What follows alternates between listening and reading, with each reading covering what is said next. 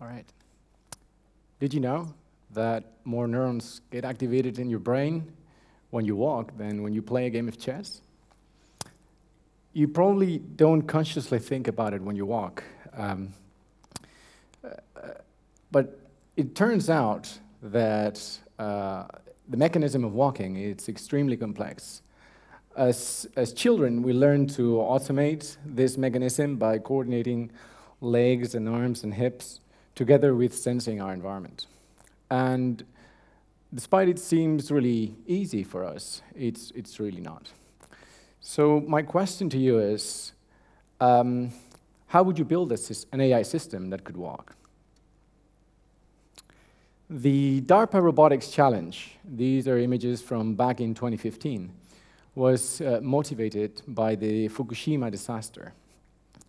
The goal was to develop a mobile robot that could move through and within disaster zones and perform useful tasks, like using power tools, opening doors, walking up the stairs, walking through the site. And like I said, as easy as it seems for us humans, it's really not. And for an AI system, walking is extremely complex. And of course, at times, things will go wrong. Now, some of these really hurt. But the point is that designing such a complex system and provide it with AI is by no means an easy thing to do. So inspired by this, and also the movie How to Train Your Dragon, given that we're in a movie theater, this talk is going to be titled How to Train Your Robot, in this case to walk with deep reinforcement learning. I'm Lucas García, I'm an application engineer at MathWorks, and for the last decade or so I've been working with and obsessed with what math can do for AI. I want to start by thanking some of my colleagues at MathWorks who have helped me put together this material. And so let's start discussing about what the goal of control is. So broadly speaking, the goal of a control system is to determine the right actions into the system that generate the desired system behavior. With feedback control systems, the controller observes such behavior and uses those state observations to improve its performance and correct for random disturbances and errors. And engineers typically use these feedback along with a model of the system, or the plant, also known as environment, to design a controller that meets these system requirements. All right, so this is a simple concept to put into words, but it can be hard to achieve if the system is hard to model, like a walking robot, is highly nonlinear, like a walking robot, or has a large state or action spaces, like a walking robot. So let's think of this in the context of our walking robot. All right, so we're going to start thinking about the complexity of building a walking robot from the traditional controls approach, so the way an engineer will traditionally do it. We'll start off by getting some data, some camera data, which, so once we acquire those images, we can extract features, and then together with data coming from other sensors, we can complete the state estimation that then we can use together with a model of the system to design the control system.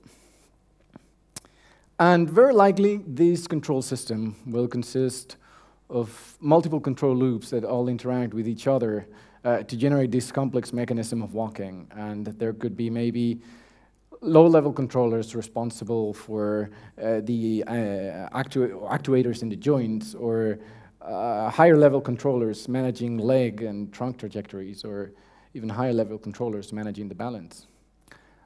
And all of these has to work together in an uncertain environment with all of these loops interacting with each other. And it is not very clear how to structure these loops or how to break up the problem into parts. So imagine if we were able to squeeze everything down into a single black box controller that takes in observations as inputs and outputs the motor commands directly. So as an engineer, if you were to design such a controller, how would you do it? Well, the thing is, we're not going to design it. This is where machine learning comes in, and in particular, reinforcement learning. So what is reinforcement learning?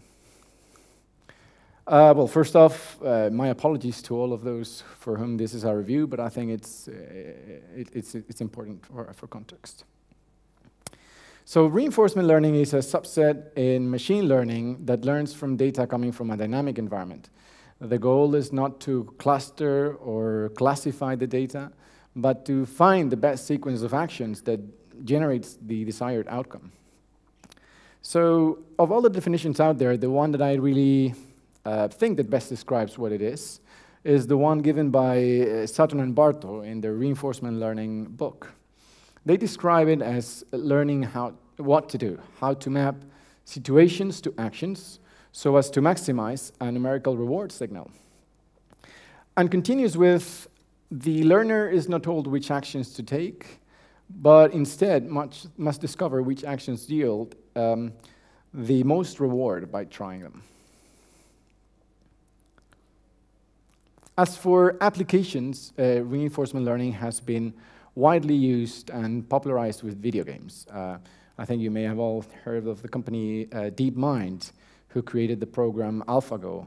That was a computer program that could beat the world's best Go players. And then years after, they created AlphaStar, a program or an AI that could beat the world's top professional players at StarCraft 2. But reinforcement learning has grown today beyond video games in areas such as autonomous vehicles. We're seeing an example of autonomous vehicles using reinforcement learning with the AWS's Deep Racer competition. Or controls, maybe to stabilize a drone in a highly dynamic and turbulent flow. Or even robotics, to teach a robot to walk. All right, so before diving any deeper, I want to review some deep learning terminology. So despite we're not a piece of software, unless maybe someone proves that we live in a simulation, but that's a different movie, we learn in a similar way a software agent learns. So this is our agent. We're going to be thinking about our walking robots. So we can think of the software running in a robot as the agent that operates in a specific environment, moving the robot joints, for instance, in order to walk.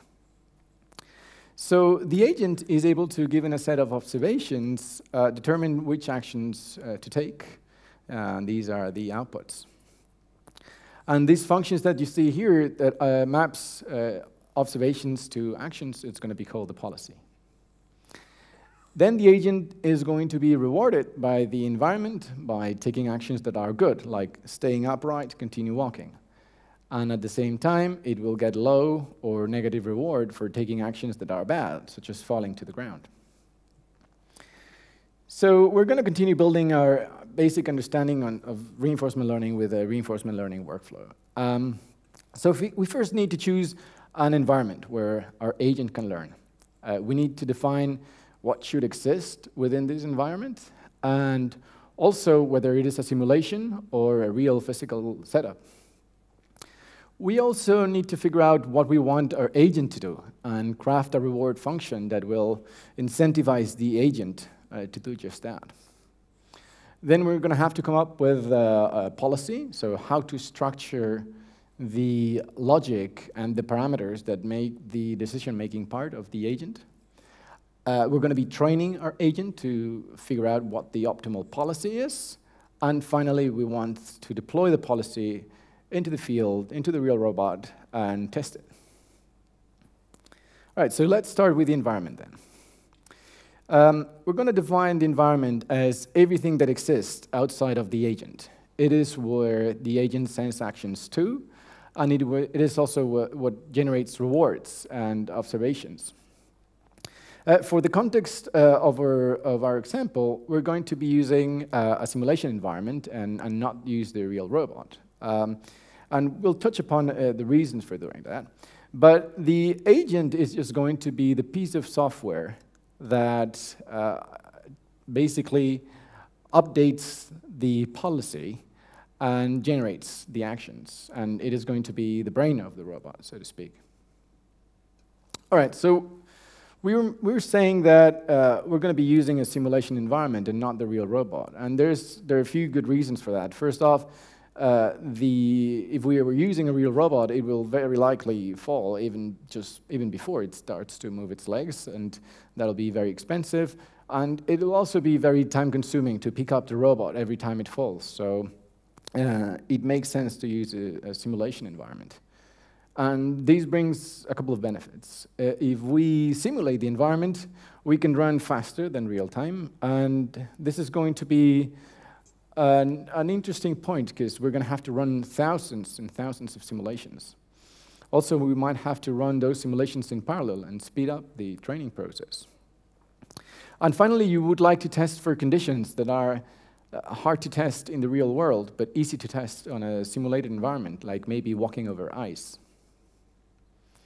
All right, so if we think of what the observations are going to look like, we're going to measure, using sensors, the translation and rotation of the robot body, the joint angles of each, the joint angles of each leg and their derivatives, and an indicator FR and FL of the normal force with respect to the ground to indicate whether that foot is in contact with the ground or not. With those measurements, then the agent will produce an action, which in our case, we've chosen to be the torques applied at each of the joints of the robot's legs. At each time step, the environment will generate some kind of reward, and we'll get to choose that as the designers. We'll look into that in just a minute. And now, the question is, how do we design such an environment? There are multiple options out there, and in our case, we decided to use Simulink. So what is Simulink? Simulink is a block diagram environment for multi-domain simulation and model-based design. It provides a graphical editor together with customizable block libraries and solvers that allow you to simulate and model dynamic systems. The idea behind Simulink is that you will drag and drop the blocks that do the math of your model as if it was a whiteboard. Here we're seeing the Simulink model. You see a block for the RL agent and a block for a walking robot. This is our environment. We see that we have blocks representing the robot legs. We have blocks representing the sensors, the world underground. If you double-click in each of these blocks or subsystems, you get a more complex logic of how we build this robot leg. Same thing with the sensors that will then be transformed into the observations that will be fed by the agent. And of course, the world and the ground where the robot is operating, this contains the physics underlying how a robot is moving through the environment. So that was a brief introduction to Simulink. I'd like now to discuss what the agent, or what the reward is. So the reward is a function that outputs a scalar number that represents the goodness or the benefit of an agent being in a particular state and taking a particular action. So creating a reward function is very, very easy. It's just a function of the state and the action. But creating a good reward function, that is very, very hard to achieve. Because unfortunately, there's no straight way to come up with an agent and a reward function and guarantee that the agent will converge to the solution you actually want. So let's see how we came up with the reward function for a walking robot, and you'll get to see the walking robot for the first time now. All right. So what do we want to accomplish? We want the robot to walk in a straight line and walk straight, of course. We don't want the robot to fall. So we're going to craft this reward function by using multiple terms. First, instead of distance, we can reward the robot for its forward velocity in the x-axis, so that there's a desire in the robot to walk faster rather than walking slower. And with this reward function, after some training, this is what happens. So you see that the robot quickly fails to get that quick burst of speed, but doesn't really know how to use the joints.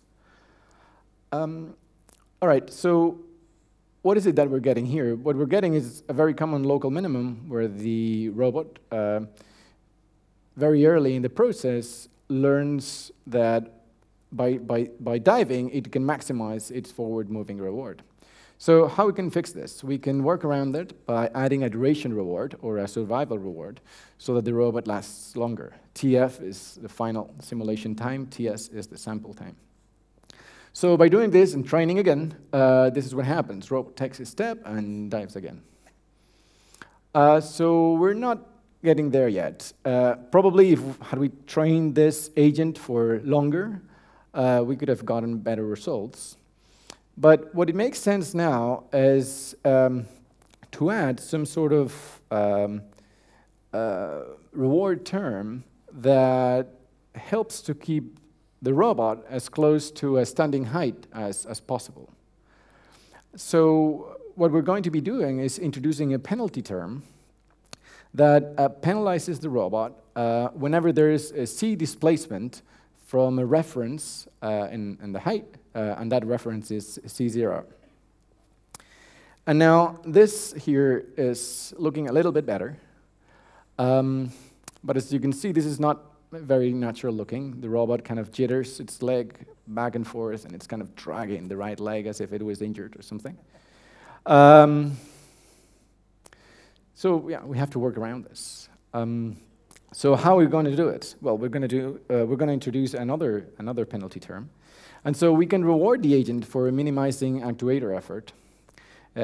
So by doing so, this gets a more, let's say, realistic result.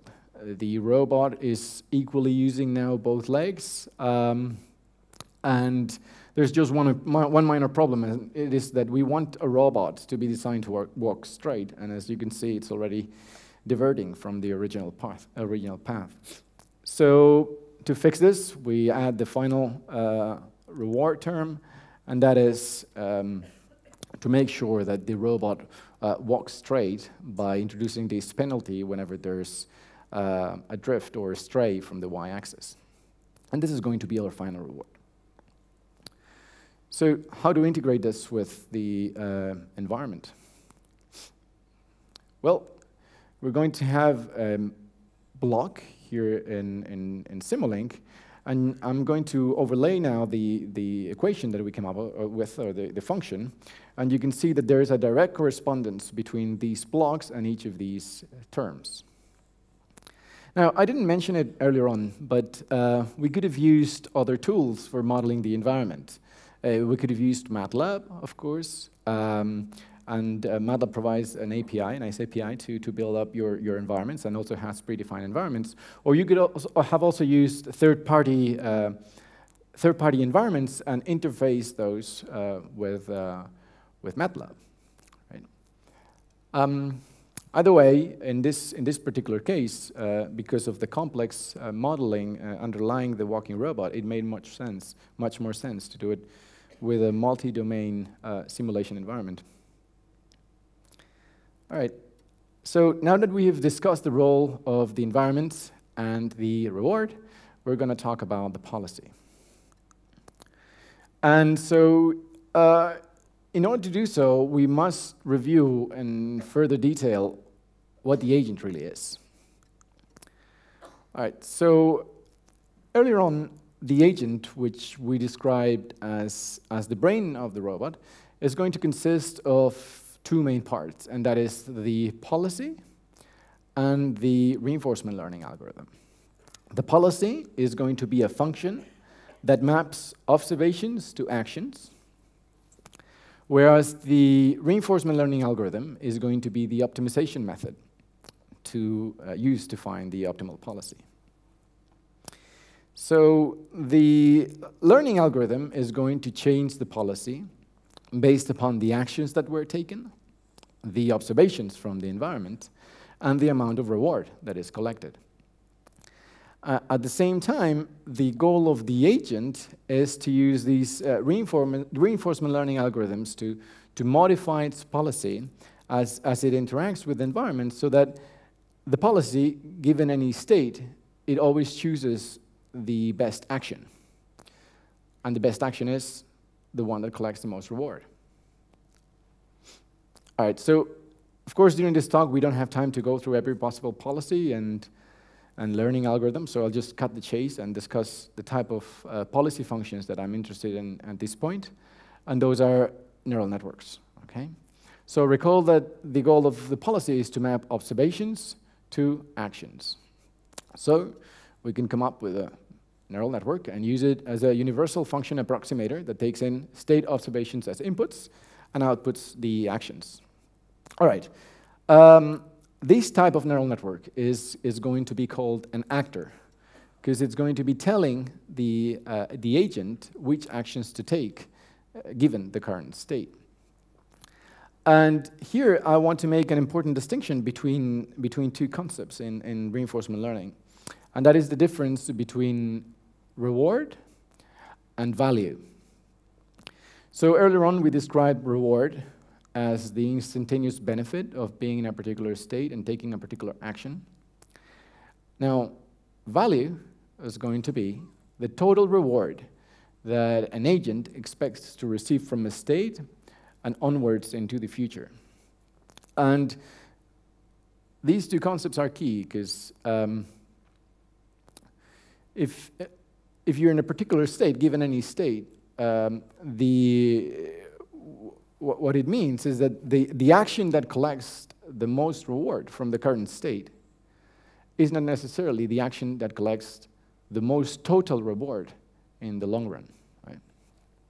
So what this means is that somehow we have to check the value for every action from a given state in order to determine what the best action is.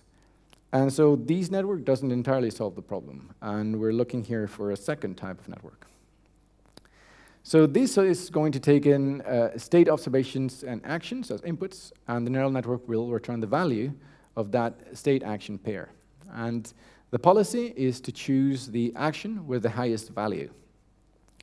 This network is going to be called a critic, because it's going to be criticizing the agent's choices by looking at the actions, at possible actions.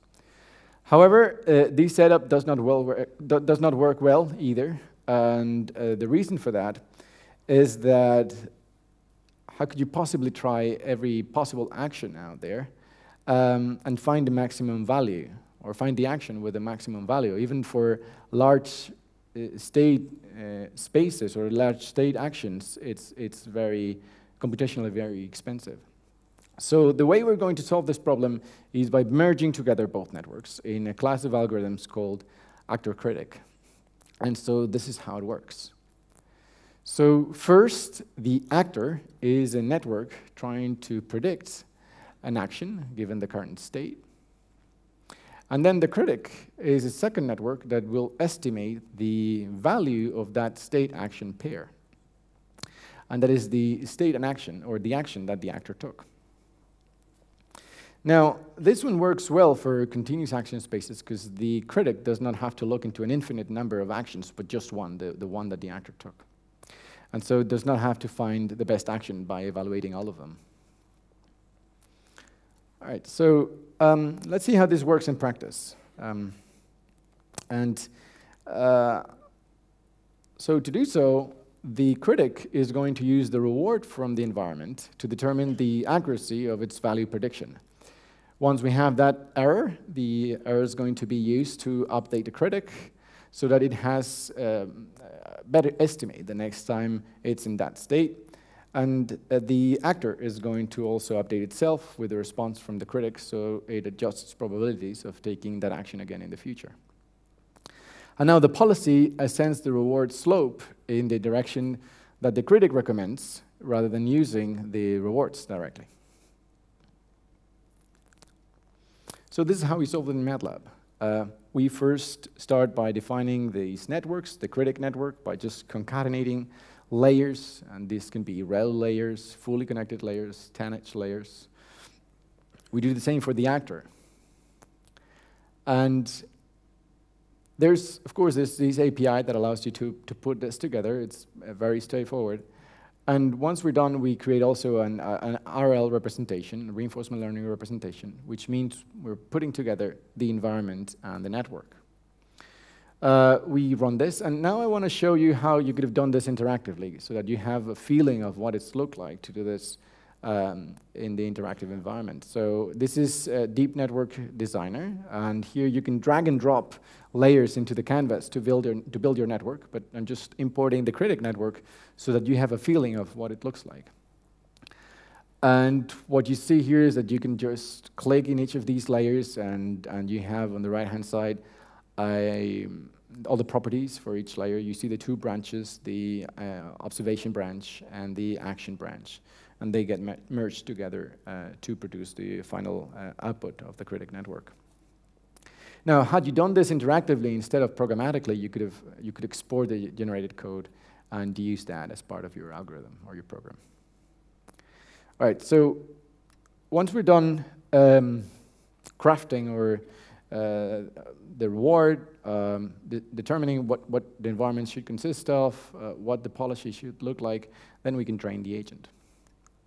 Now, training is going to be a little tricky because it's going to involve running lots and lots of simulations, and by lots we mean in the order of thousands, of dozens of thousands. So it's going to be key being able to run those simulations in a parallel manner, whether that's a compute cluster or just a local multi-core machine or the cloud. And when training with parallel computing, also working out the agent and environment is a little tricky. So this is how it works. The client is going to send copies of the agent and environment to the workers, to the parallel workers doing the job. And each worker is going to get its simulation data. It's going to train, and it's going to send the data back to the host. The agent is going to learn, or the client agent in this case, is going to learn from the parameters sent by the workers, and is going to send the updated policy data back to the workers, and then learning continues. Also, if you're using deep neural network for your actor or critic representations, it's worth using GPUs, as you probably know already. And so this is how it works back in the Matlab environment. First, we have some training options that we can choose from for the agent and for hyperparameters for the training.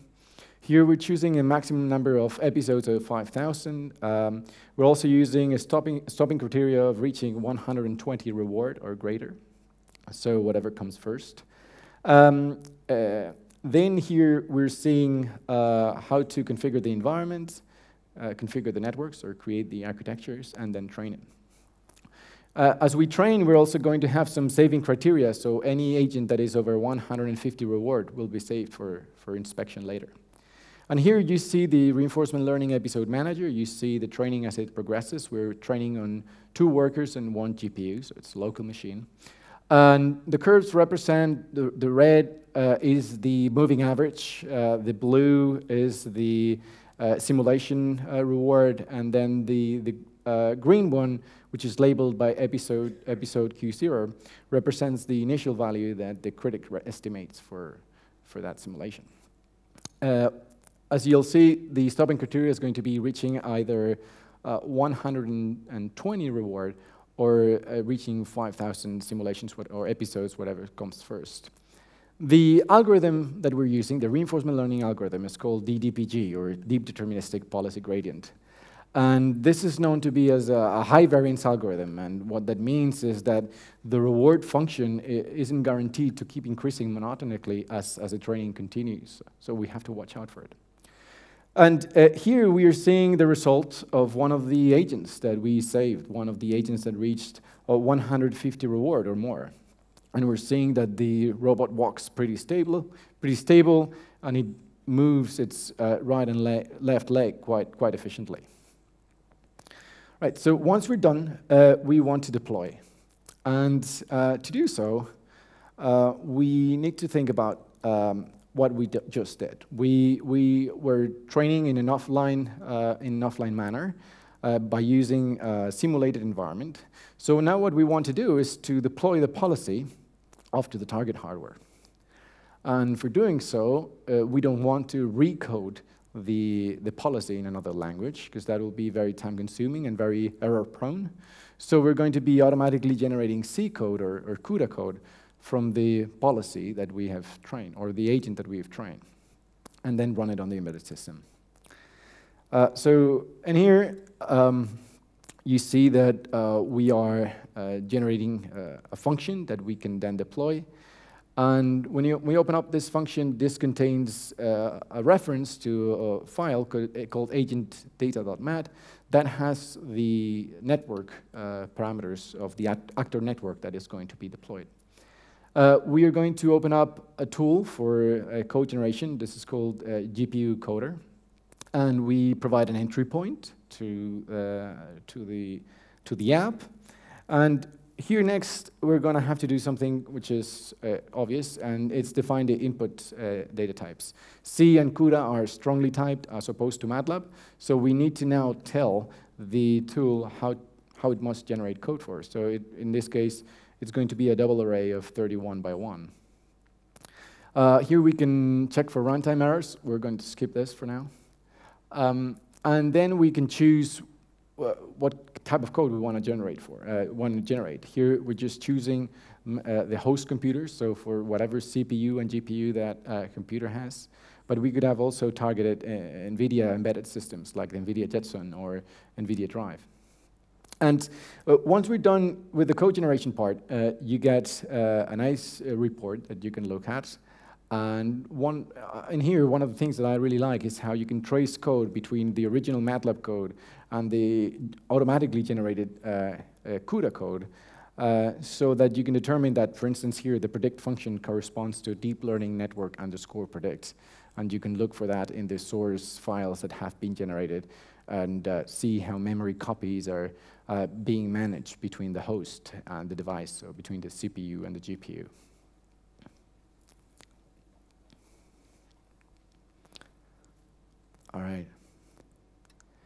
All right, so we covered a lot today, and I want to finish off with some key takeaways. First, we saw how reinforcement learning can solve complicated problems, and we saw this in the context of controls and robotics for building a robot that could walk. Now, important thing is that reinforcement learning can be applied to many, many other fields. You just need to determine whether it's the right approach versus other alternatives. We saw that deep neural networks can handle large or continuous or high-dimensional state and action spaces with the actor and our critic network.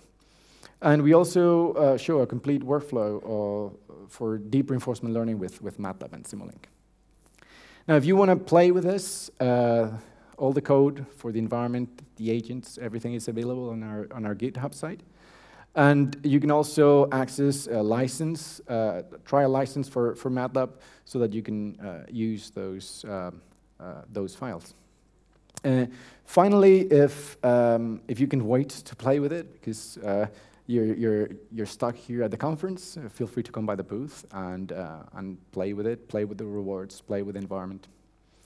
And before I finish, I want to end with one example from one of our customers. And so I would like to introduce you to Justin. So Justin is a humanoid robot developed by the DLR. DLR is the German Aerospace Center. It has up to 53 degrees of freedom, which allow it to almost match human performance for many activities. Now, humanoid robots like Justin need to process inputs coming from a wide variety of sensors, plan trajectories, manage the coordinated movement of dozens of joints at the same time. The DLR used Matlab and Simulink to design, prototype their algorithms and test them on the real hardware in Justin by generating optimized C code, in this case, that could run in Justin's real-time operating system. And what this allowed them to do is to reduce the amount of time it takes to bring the code to production from weeks that they would need for manual coding down to just a few hours. Now, nonlinear optimization algorithms are used for planning to maximize, for instance, the distance that Justin can throw the ball, as we were seeing in the video, and perform coordinated motions from the cameras to the fingertips. And so this is another area where math and optimization, like it is the case with the deep reinforcement learning, play a big role in enhancing AI systems. So these are some of the areas I find more and more inspiring. So what will your next AI look like? Thank you all for your attention.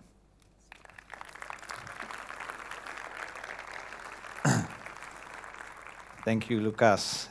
Who has questions? I thought you were going to make it sound easy to build a robot. I had no idea what I was looking at. But any questions for Lucas about how to build a dragon? No, how to build a robot. I can't see any. Okay, well, I do have one question. When we think about the robots of the future, what are we going to see in 10, 20, 30 years? Oh, that's a tough one. Yeah, so we're already seeing a lot of amazing maneuvers by by many companies. Boston Dynamics is one of them. You may have probably seen some of the robots doing very weird parkour things. And so what I think is that more and more we'll get used to having robots as part of the interactions that we have. So maybe robots that will assist elderly in their houses, or that is I think the area where we're probably going to get there first. Okay. And then as technology evolves and we are able to solve more complex problems, who knows? Okay. And a legacy question for you. What was the name? I had the robot with the original 8-bit Nintendo. What was he called? Or she? Do you remember? I don't recall. Does anyone know? Neo, maybe? Neo. I don't know. I don't know. That couldn't do much. It never worked. I always never had any fresh batteries or something. Great. Well, thank you, Lucas. Thank you very much. Cheers.